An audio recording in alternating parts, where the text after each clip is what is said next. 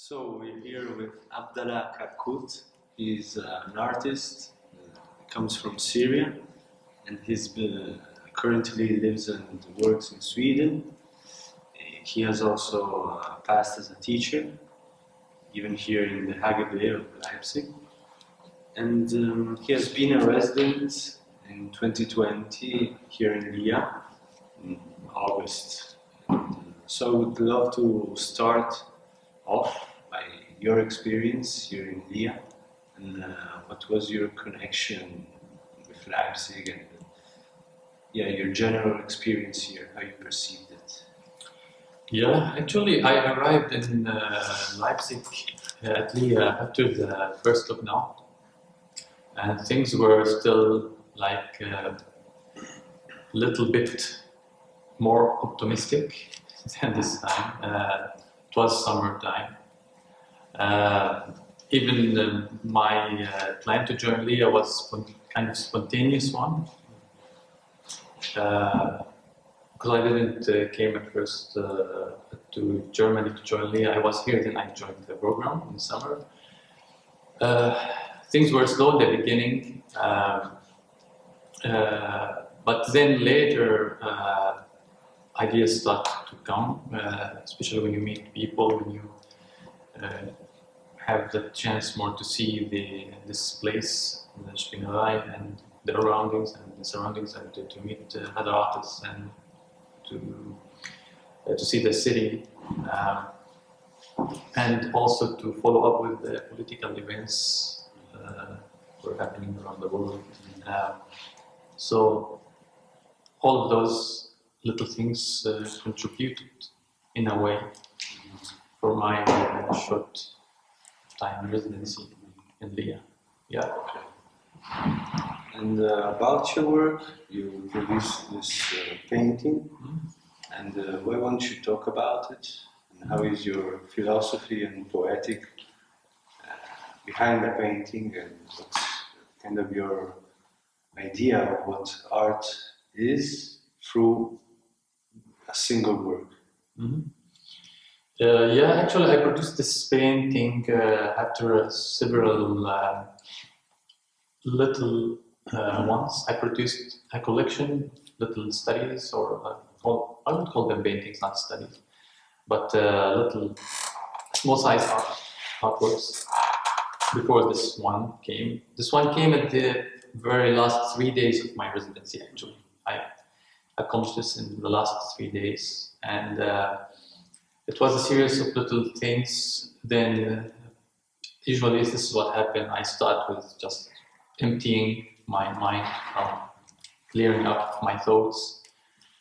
Then things will start to accelerate, and then I will have such an embodiment in my artwork.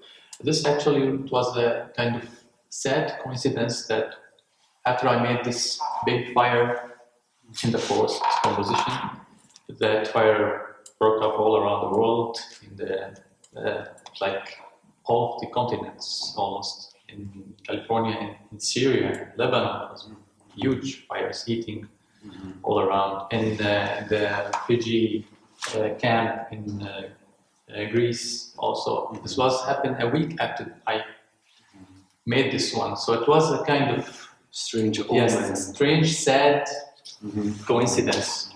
Yeah, with that. Yeah, maybe you start to develop some instinct when you follow up. Like too much news, when you just watch too much news, you start to have it unconsciously. Start to be, I started this one usually my approach to painting, if I want to simplify it, as that I'm concerned about the philosophy of creation, the philosophy of how I would create my artwork. So what I see as a artwork, between quotation marks, is simply a trace of that experience, or what is left from that experience of the artwork.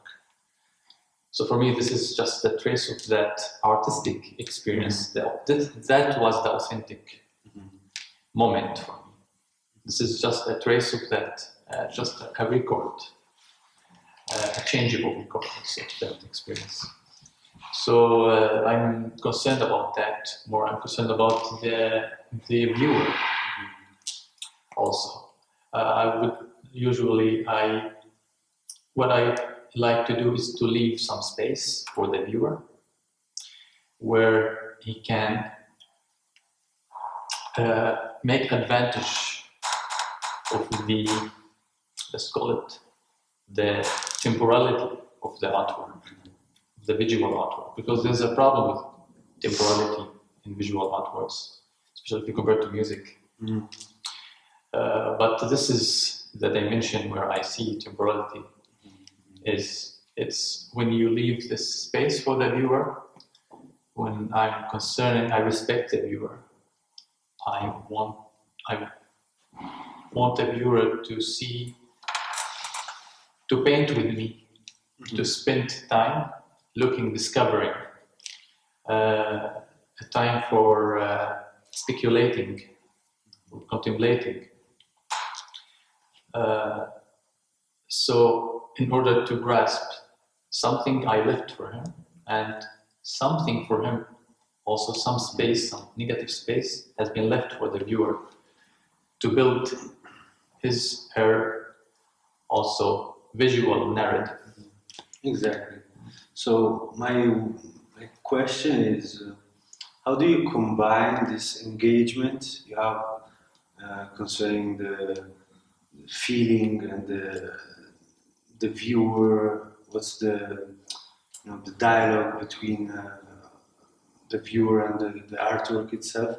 How do you combine it with the techniques you use? Is there something particular about the techniques you use? Yeah, usually, I've been experimenting with techniques for relatively long time. So this is something that I like. I like to experiment. I like to discover. As I said before, I respect the viewer, so I would make sure that I'm using the right medium. I'm keeping the constancy of the painting. I'm keeping the painting solid. I'm keeping it there. It's like how it's composition. It's like how you are composing a good piece of music, a good orchestrated piece of music. It's not just like some digital sound here or there. You're just. I'm having this respect to in regards to composition. So this is something that usually I think about when I produce. Is that technical compositional aspect of the painting. I just preserving that quality for the viewer would make my day. It would make it easier for both of us. Would make this dialogue. Would make the work more interesting for the viewer to discover, to question things, to start to realize my approach towards creating this autonomous piece of work or artwork. This autonomous work should be at the same time claiming its independence from the surroundings. At the same time, also delivering this paradoxical game to be also again involved in the surroundings, to be a part of this universe.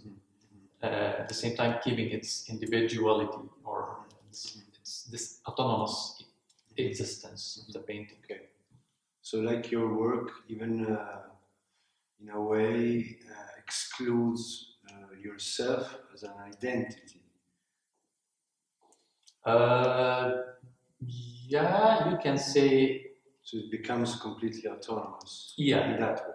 Yeah, in that way, I can say that I'm excluding myself, but also there's something me included in this way, in this creature, this little creation that I make, and also I want this little creation to be adapted, also to be adopted. Sorry, by the viewer also. So we share this creation.